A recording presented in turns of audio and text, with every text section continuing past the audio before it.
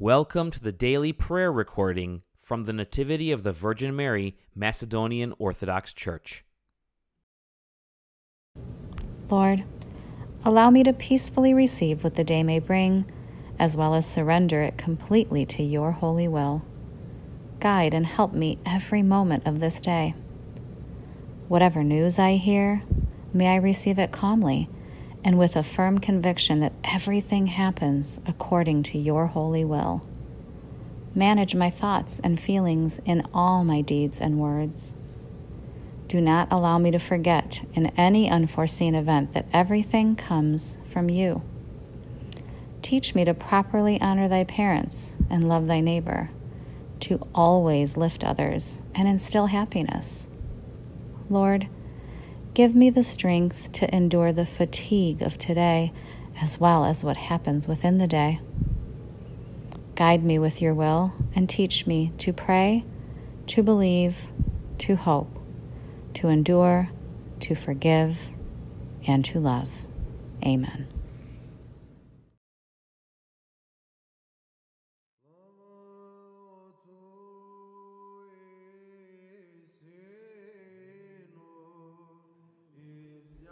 Good morning, dear parishioners.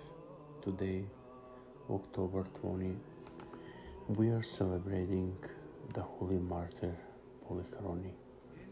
The Holy Martyr Polychrony, the presbyter, was the son of landowner. He was raised with a love for work and in the Christian piety. Reaching maturity, Polychrony left his parental home for Constantinople and began to work for one of the rich vineyard owners. The vineyard owner was amazed at the love for toil and the ascetic life of the youth. For his fine work, the son received much money, with which he built a church. Soon he was ordained to the dignity of the presbyter. According to the traditions, Polychrony participated in the act of the First Ecumenical Council. He was martyred by heretics Arians and the altar of the church in 4th century. Brothers and sisters, have a blessed day.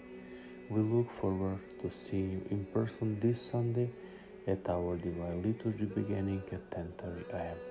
May God bless you. Amen.